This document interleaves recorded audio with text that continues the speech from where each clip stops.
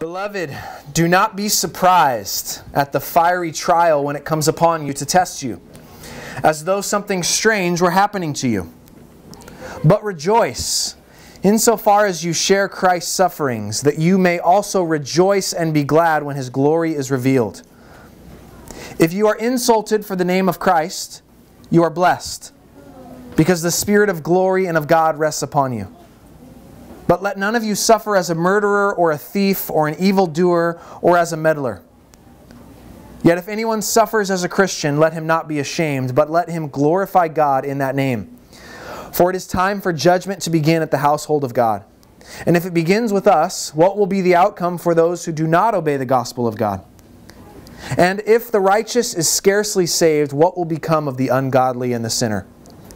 Therefore, let those who suffer according to God's will entrust their souls to a faithful Creator while doing good. Let's pray and just ask for the Lord's help today as we open up His Word. Pray with me.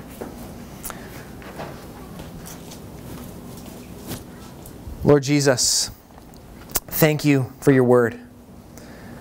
Lord, that when we are wondering what you might be saying, what you might be calling us to, how you want to guide us and direct us, Lord, we have your Word to lead us. Your very voice, which you tell us is living and active. And so, Lord, we trust your voice. We trust your voice today to do what you do, to accomplish what you want to accomplish. We trust that what is read today and what is proclaimed today from your word will not be in vain, but that you will accomplish with it what you set out to accomplish. And so, Lord, we trust you. We ask for your help today. We pray in your name. Amen. Well, my wife and I are watching a fascinating TV series. I'm sure maybe some of you have seen this or are familiar with it, but it's from several years ago. But it's these two best friends that are deciding to motorbike across the world, from London to New York City on motorbikes. And it is fascinating watching someone try to accomplish this. I don't want to spoil any of it for you if you haven't seen it. If you find it, be aware there is some explicit language, just so you know. But it is fascinating to watch these two best friends adventure across the world on bikes. It's incredible.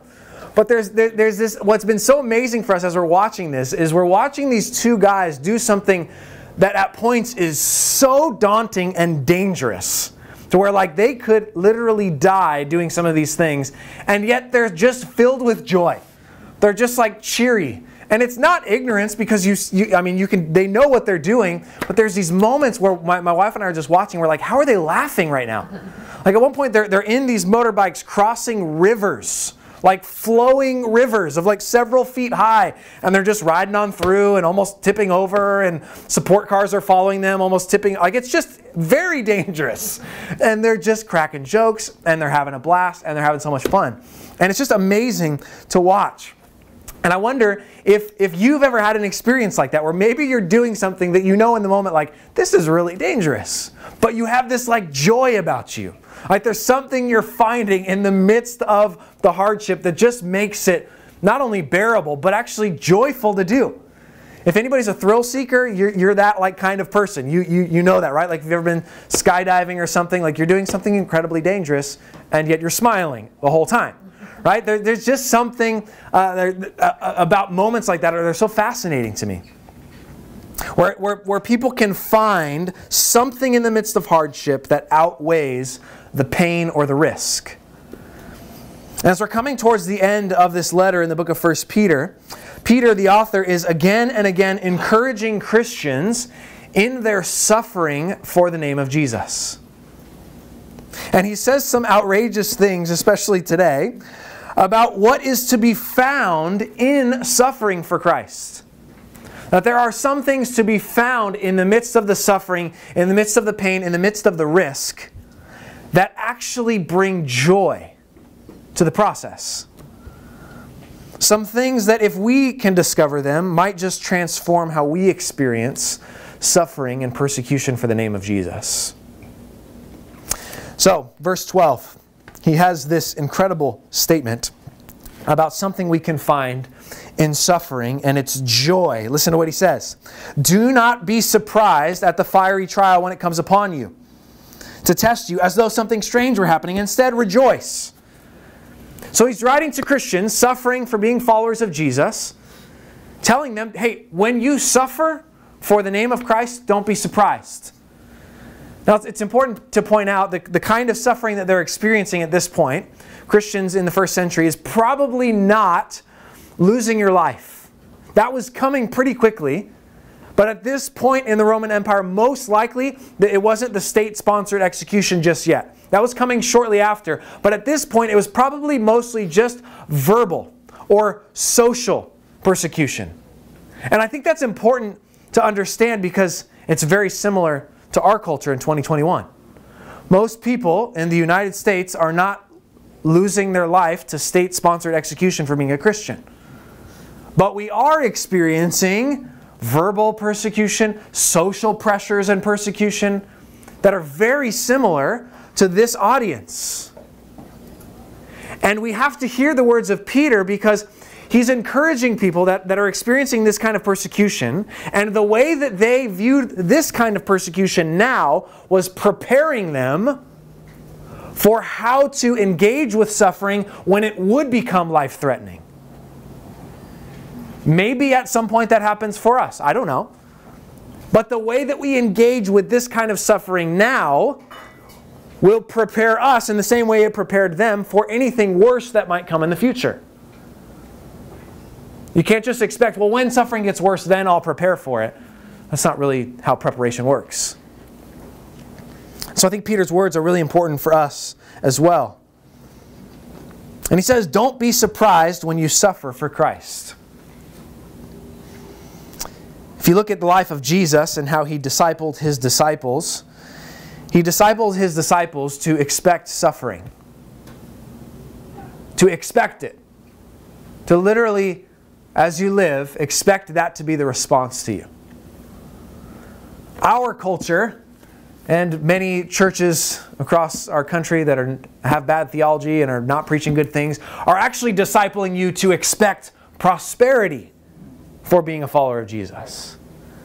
Those are so opposed to one another. If Jesus disciples his disciples to expect suffering for being a Christian, but we're hearing other people telling us to expect prosperity for being a Christian, we have to choose whose voice we're going to listen to. And I don't know about you, I'd prefer to listen to the voice of Jesus. Amen. Yeah. Who tells us to expect suffering. Our minds, we talked about this a little bit through 1 Peter, but our minds have been trained to think suffering means something went wrong. Yeah. Right? Suffering means something went wrong. Just look at our world right now. All the things that are being shared are, let's get back to normal, right? Suffering is abnormal. If there is suffering, it must mean something went wrong.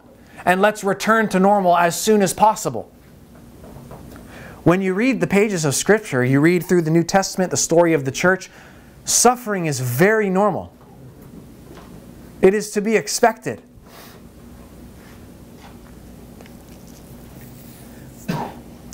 Remember that Jesus himself was perfect.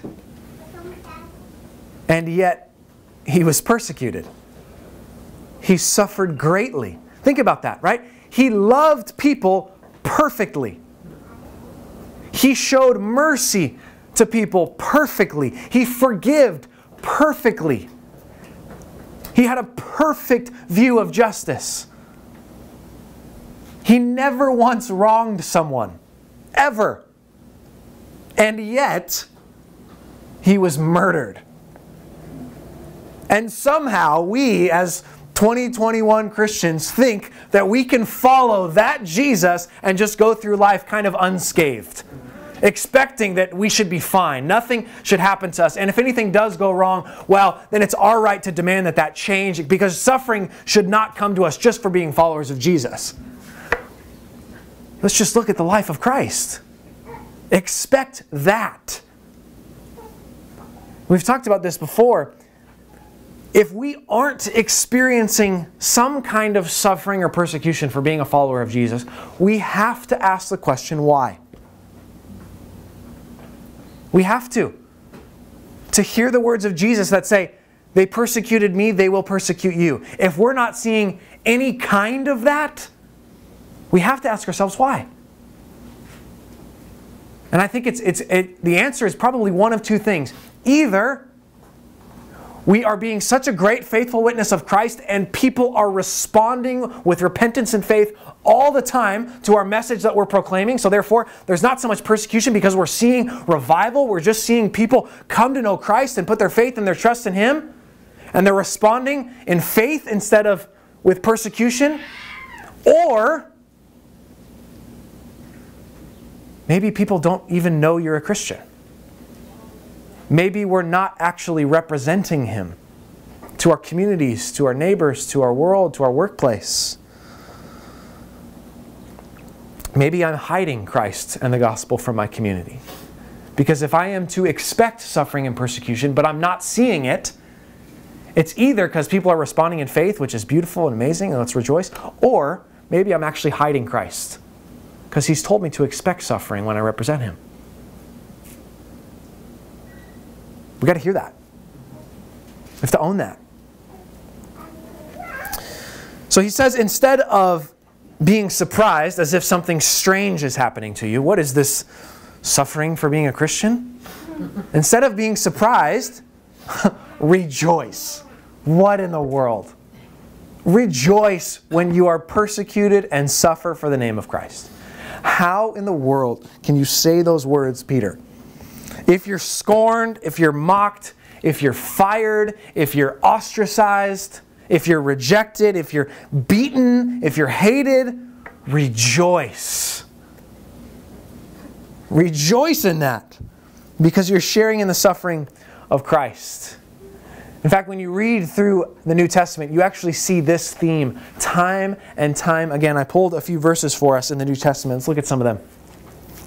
In James, count it all joy, my brothers, when you meet trials of various kinds. Or Romans, we rejoice in our sufferings. 2 Corinthians, I will boast of my weaknesses, so that the power of Christ may rest upon me. Or the book of Acts, after some of Jesus' disciples have just been beaten for being a follower of Jesus and preaching His name, they left rejoicing that they were counted worthy to suffer dishonor for the name of Jesus. Or Colossians, I rejoice in my sufferings. Romans 8, I consider the sufferings of this present time are not worth comparing to the glory that will be revealed. You cannot read the New Testament and come away concluding that suffering should be foreign. In fact, it should be something we rejoice in if we want to be aligned with the early church and the Word of God. They see joy in it. And let me be clear about this. You will never find joy in suffering for Jesus. You will never find it unless He has captured your heart. This is why becoming a follower of Jesus is not just a decision you make.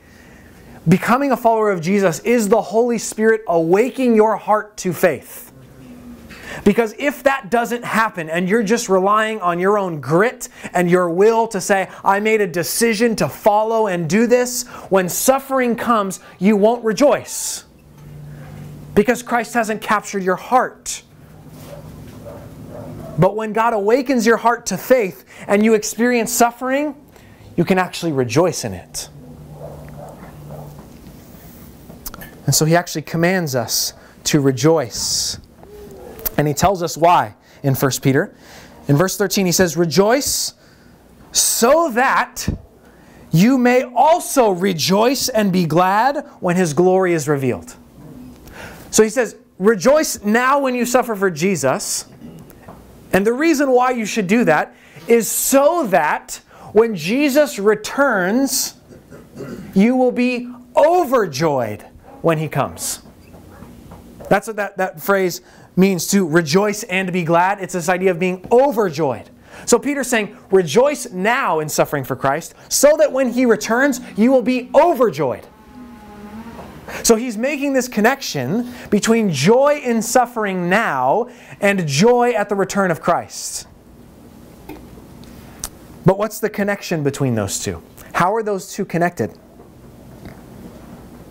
The joy that you and I can know now in suffering is like a foretaste of the joy that we will know at His second coming.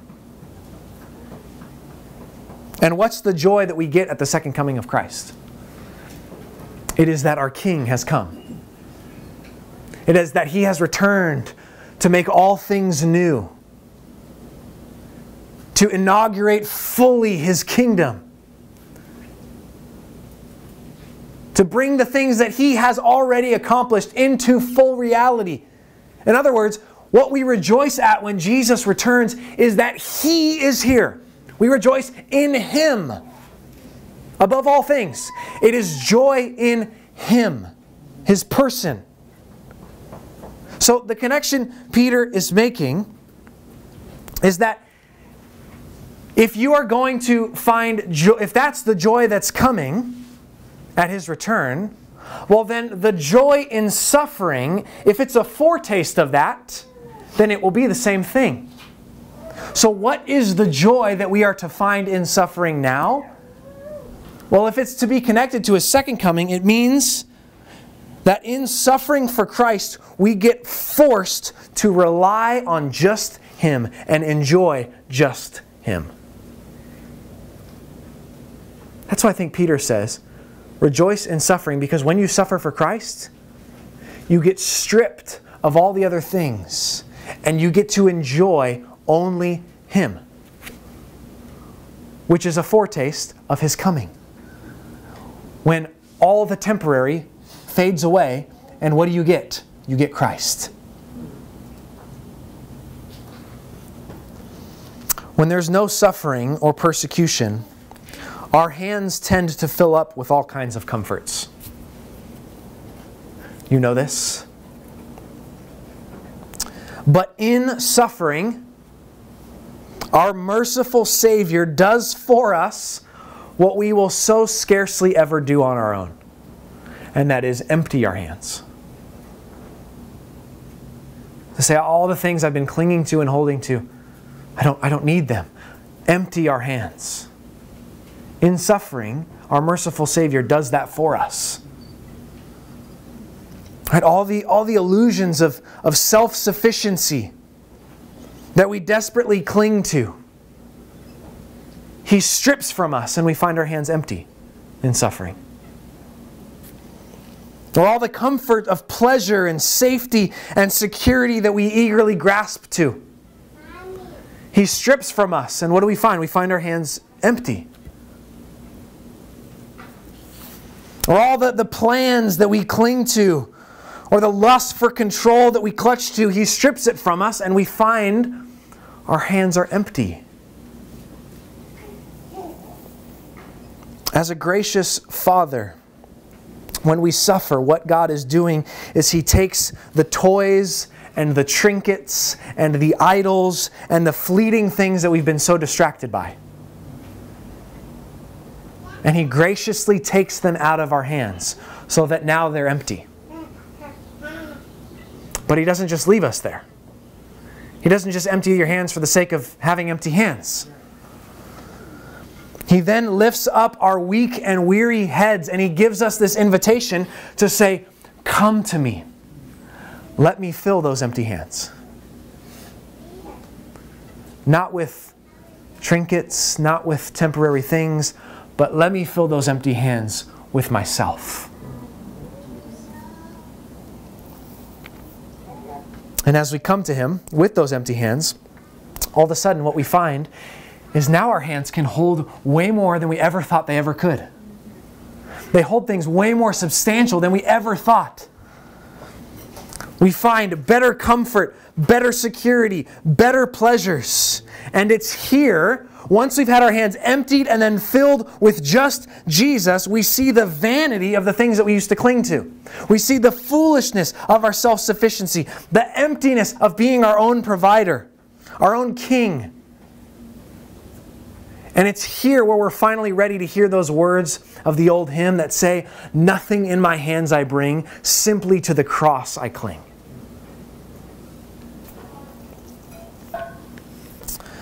Suffering for Christ makes us realize that all we need is in Christ.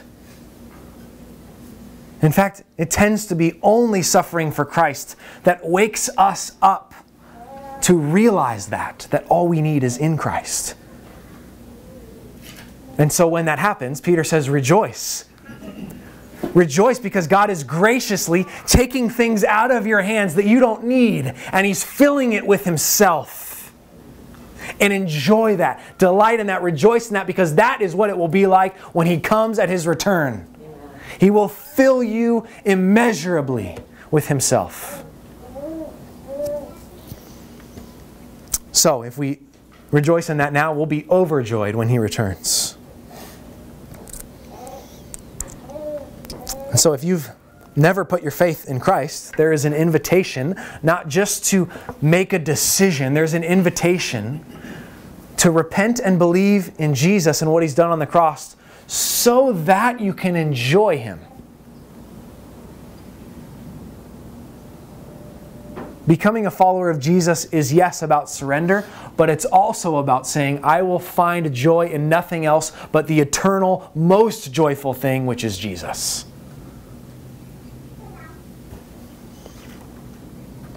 So church, if you and I are running from suffering, if we are running away from situations or having to say things that might cause suffering for the name of Christ, we are worshiping idols. We are saying, I'd rather hold on to the trinkets that bring me comfort than to have my hands emptied and only hold on to Christ. But there's good news. You can repent and turn from that, because He's already paid for those sins. So rejoice. Don't be surprised. Rejoice. He continues on, verse 14. It says there's something else that we can find in suffering, not just joy, but we can actually find blessing. If you are insulted for the name of Christ, you are blessed. But he goes on to say there's a kind of suffering that does not bring a blessing, and that's suffering for sin. When you suffer in your life because you made stupid decisions and you sinned, that's not a blessing. Saying, don't suffer for being a fool. Don't suffer for being a murderer or a thief or an evildoer. Don't suffer for being a meddler, which is a really interesting word to list in that list, right? You have some really heinous things like murder and thievery and evil doing, and then he has meddling, which is like, wait, meddling? What's that? Like, basically, just don't be annoying, right? Like, know how to interact in society. I think Peter's basically saying, hey, let's not just attract hostility. Like, let's do everything we can to not attract hostility in society.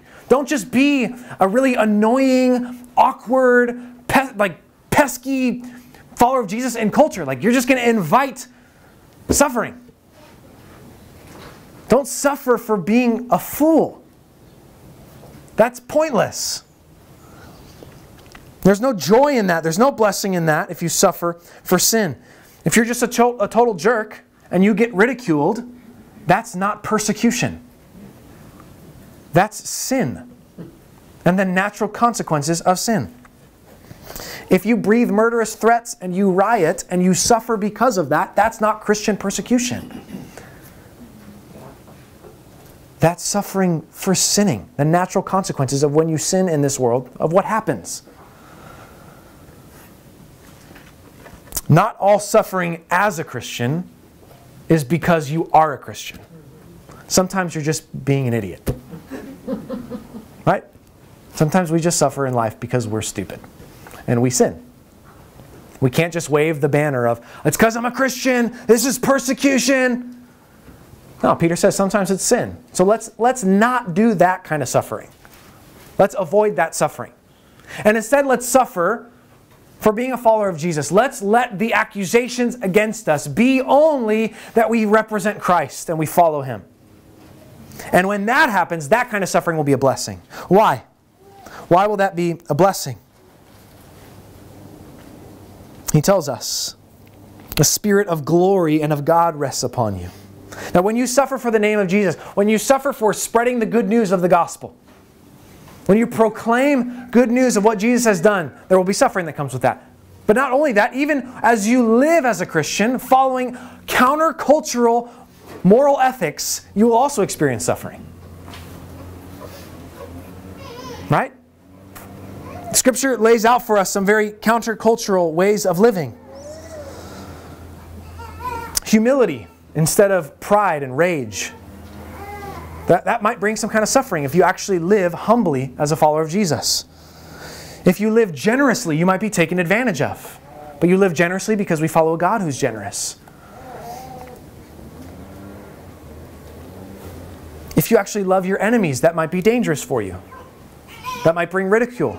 If you actually live your life according to the sexual ethics that God lays out in the New Testament, that all sexuality is reserved between a husband and a wife, if you stick to that, that might bring some kind of persecution. So it's not just only talking about the gospel, but even living your life in line with Scripture will bring persecution. And Peter says that's a blessing when that happens.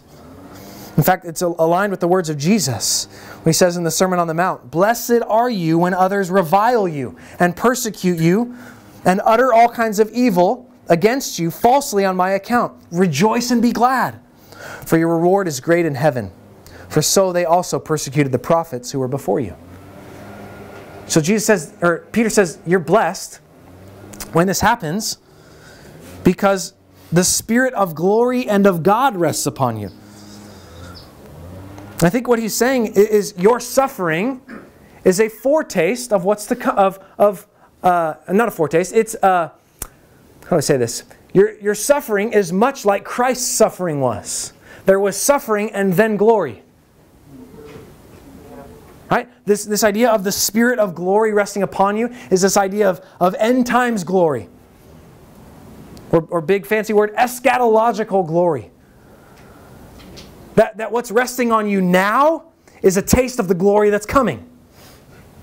Your suffering doesn't just end in suffering, it ends in glory, much like Christ's suffering ends in glory, and you're now His people. It will be the same for you. And he's saying it's also a blessing because in the midst, God's very presence rests upon you, marking you as His people. This happened to all His prophets throughout the Old Testament. They represented Him, they called people to repentance, and they got rejected and killed. And it happened to Jesus, and it will happen to you. And it will be a marker that you belong to God. So rejoice. It's a blessing. He says when it happens, don't be ashamed, but glorify God in that name. Often it's our shame that keeps us from suffering for Christ, is it not? It shouldn't be lost on us who's writing these words. Peter, what Jesus' greatest moment of greatest human need for support and friendship. Peter, one of his closest friends, vehemently denies knowing Him 3 times because he's ashamed to be associated with Christ. He's now writing these words, saying, I know what it's like to be ashamed and avoid suffering because of shame. And so let's hear his words through his story. That if you're ashamed for suffering for Christ, it's because you love comfort more than Christ. But let's also be encouraged by his story and the fact that Jesus did not cast him off, but restored him and forgave him. Because He paid for that on the cross. All of the rejection and the shame that Peter said was more important than Christ, Jesus went to the cross and paid for those very sins and does the same for us. If you have been ashamed or you've been walking in shame for representing Christ, Jesus paid for that on the cross. There is hope for you in repentance. You do not need to continue to walk in shame. Shame, in fact, will only flourish if you refuse to believe the gospel. When you believe the gospel, shame is gone. It has no place. And so, he's telling us there's joy to be found in suffering. There's blessing to be found in suffering. And then there's something strange. There's judgment to be found in suffering. Look at what he says in verse 17. It is time for judgment to begin at the household of God. Now, that might hit our ears and instantly kind of wait, that sounds strange. I thought if we're covered by the blood of Jesus, we are forgiven. The New Testament says there's no condemnation for those who are in Christ Jesus. How is it that there is judgment coming for us? Well, the New Testament is also clear that everyone will stand before Christ and give an account.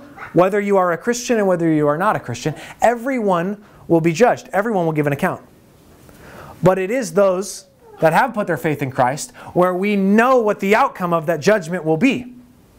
Yes, we will found to be sinners, but sinners who have been made righteous through faith. So we don't need to be fearful of standing before God in judgment because we know the outcome. Okay? We've been covered in the righteousness of Christ. But everyone will stand before God and give an account. So Peter's not saying that Christians, through this suffering, are being punished by God.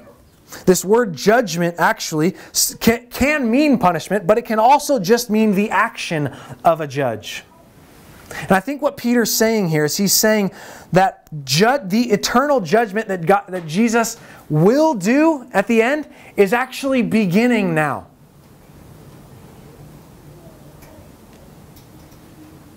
That the suffering that Christians are experiencing right now at the hands of an unbelieving world is actually the judgment of God. Not meaning His punishment, but meaning His clarifying of who is actually His.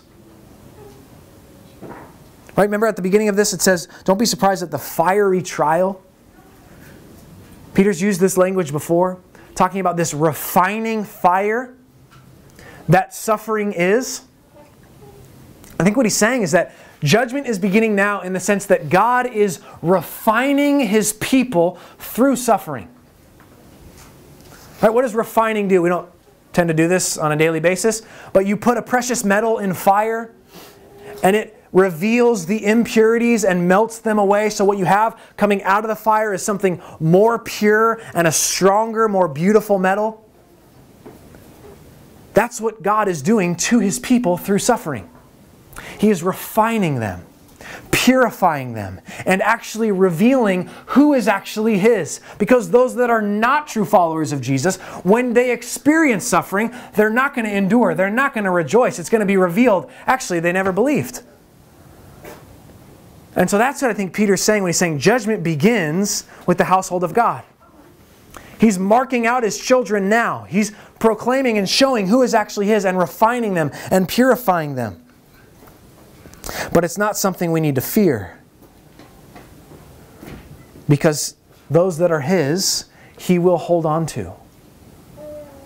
You have promise after promise throughout the Scriptures that nothing can separate you from the love of Christ.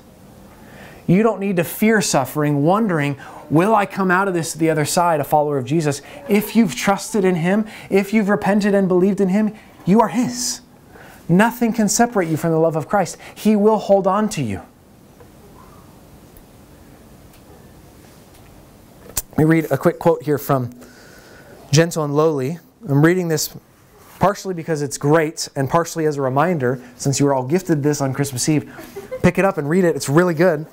But he talks about, in this book, talking about the heart of Christ and talks about Christ's hold on us. Here's what the author says.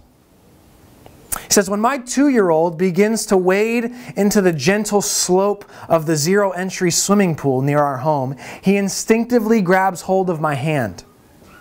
He holds on tight as the water gradually gets deeper. But a 2-year-old's grip is not very strong. Before long, it is not he holding on to me, but me holding on to him. Left to his own strength, he will certainly slip out of my hand. But I have determined that he will not fall out of my grasp. He is secure. He can't get away from me if he tried. So with Christ. We cling to Him to be sure, but our grip is that of a 2-year-old amid the stormy waves of life. His sure grasp never falters. Psalm 63:8 expresses the double-sided truth. My soul clings to you. Your right hand upholds me. That's exactly what happens in the midst of suffering for the name of Christ. Yes, we cling to Him and must cling to Him, but our grip is weak. Our trust is that He has His hold on us. He will hold us fast. He will not let us go because we are His. So we do not need to be afraid of suffering. It cannot touch us. And so Peter's saying, if the righteous are saved with difficulty, he's not saying righteous are barely saved. He's saying the righteous are saved, and it's not easy. It's through great difficulty. Even through suffering that the righteous are saved. How much worse will it be for those that disobey the gospel? This is one of those moments where Scripture is saying, yeah, if you don't believe in Jesus, it's going to be really bad for you. That's honesty. He's not running away from the wrath of God for sin. And he closes this section by saying, let us suffer according to God's will and entrust our souls to a faithful Creator while doing good. That could be the theme verse of 1 Peter. Let us suffer according to God's will and entrust our souls to a faithful Creator while doing good. Because the place of suffering and persecution is redeemed ground. It's the ground where Jesus stood in our place. Where He suffered all the shame and the abuse and the ridicule and the scorn and the wrath and the punishment for our sin. So that now when we walk through persecution and suffering for His name's sake, it can't overtake us. In fact, it will actually refine us. Because suffering according to God's will, what Peter is saying, it's no longer to be feared because it's actually holy ground. Jesus has gone there before us. He's walked that very ground. That ground has now become the doorway into the kingdom of God. Suffering according to God's will. Because it was Jesus suffering according to God's will that made it possible for us to enter the family of God. So that now when we walk the steps on that very ground, we don't need to be afraid. But with every step, we're sanctified. We're made more like Him as we suffer for His name.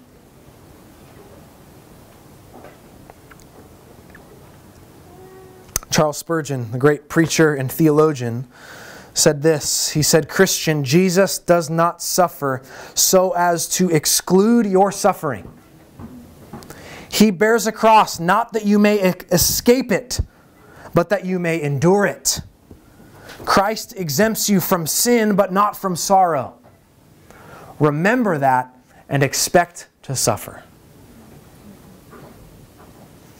Church, let's not be scared of something so momentary, something so under God's control. If you suffer, it is according to His will.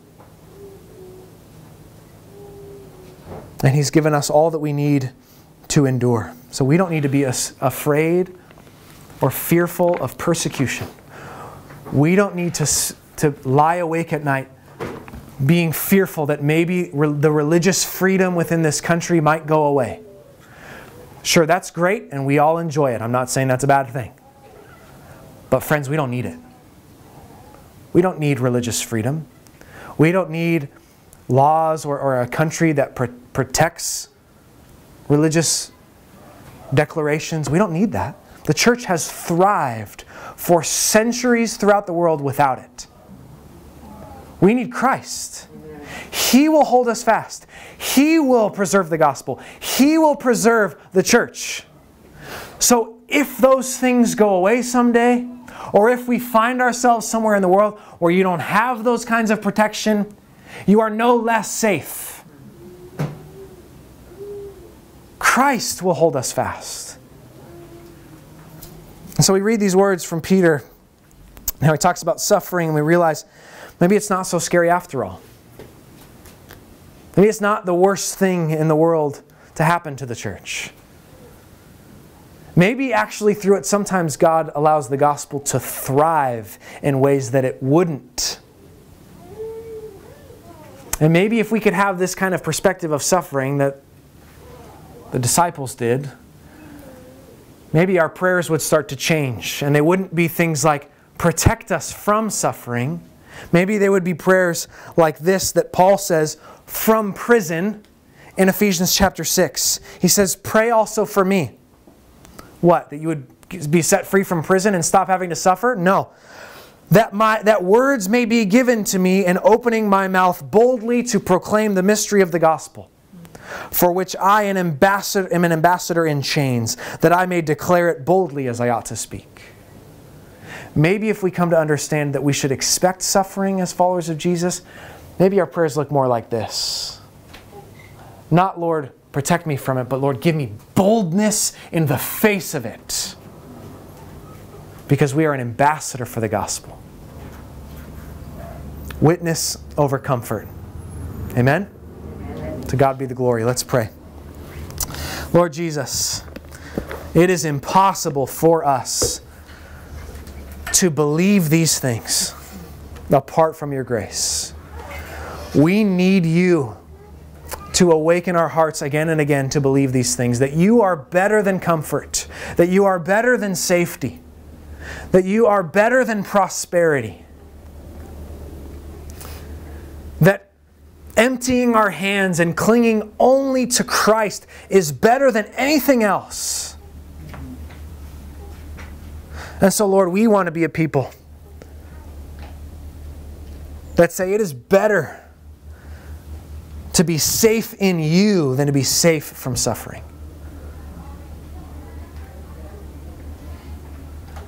Lord, would you fill our eyes with a vision of who you are? Lord, forgive us for the ways that we are ashamed of being associated with you. Forgive us for the ways that we run away from suffering, thinking that we deserve comfort. Lord, we need you to make us a church. Make us a church that walks side by side, not afraid of any kind of suffering for your name. Lord, would you make us bold? Lord, we pray that you would sweep your gospel across this city, that you would bring people to repentance and faith in droves. But Lord, even if that is not your will, help us be faithful in the midst of suffering. Help us endure. Hold us fast. And we know you'll get the glory either way. We love you, Jesus. Thank you that you are with us. We pray this in your name. Amen.